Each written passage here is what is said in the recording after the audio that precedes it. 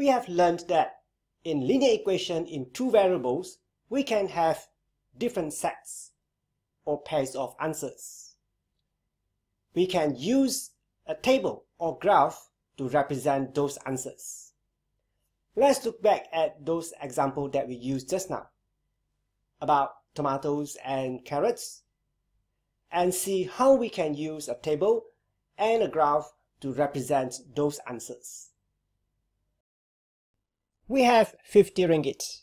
If we buy 30 carrots, we can buy 10 tomatoes. If we buy 20 carrots, we can buy 15 tomatoes. If we buy 10 carrots, we can buy 20 tomatoes. If we don't buy any carrots, we can buy 25 tomatoes. Now, if we use X to represent carrots and Y to represent tomatoes, then when X is 30, Y is 10. When X is 20, Y is 15. When X is 10, Y is 20. When X is 0, Y is 25. So here we have a table to represent the different pairs or sets of answers for this linear equation in two variables. As for graph, when X is 30,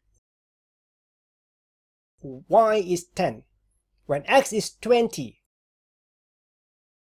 Y is 15. When X is 10, Y is 20. When X is 0, Y is 25. Then we use a straight line to connect all the points. Every point on the line represents one set or one pair of answer for the equation. For example, this point is X is 16, Y is 17.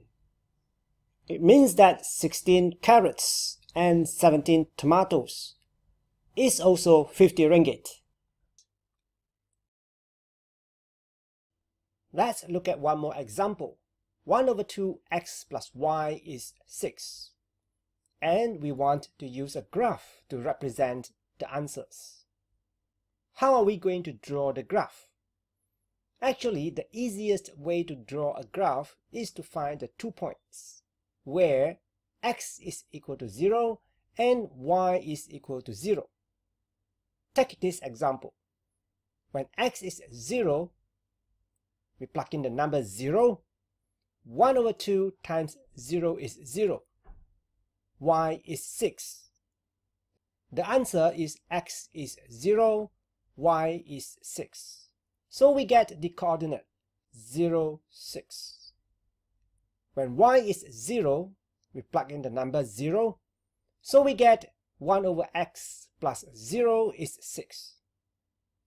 X is equal to 6 times 2, and x is 12. The answer is y is 0, x is 12.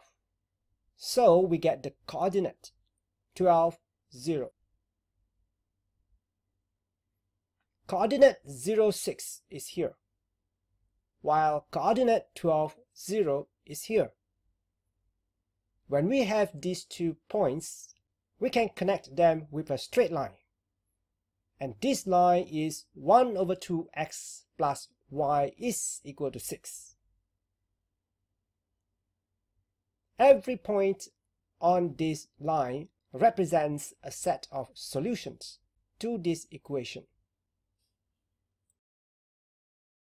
Please do the quiz.